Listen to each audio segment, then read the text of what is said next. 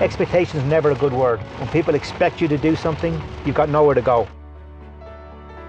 We'd won 7 of the previous 9 before I was captain, and we had a great team, great players. Here we were playing at home in front of our own crowd and favourites. Expectation. Bracing the pressure is the big key here. You've worked hard to be in this position of being favourites.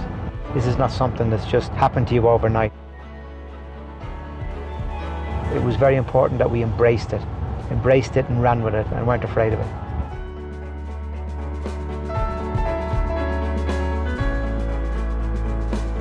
I wanted to kind of take things forward from there.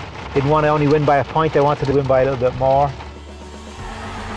Didn't want us to be as a team kind of protecting and hoping that things were going to be okay and stalling things.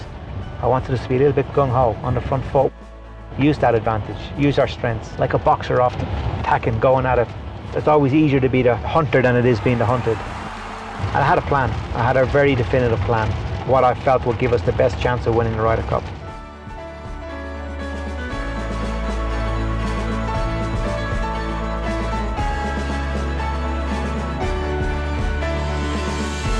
I use past records a lot. I'm a great believer in that you can learn a lot from history, what's happened in the past. So gathering all that information was the basis for my decisions, more so than just intuition. Sometimes you can't always trust your intuition. Having said that, you should never dismiss it.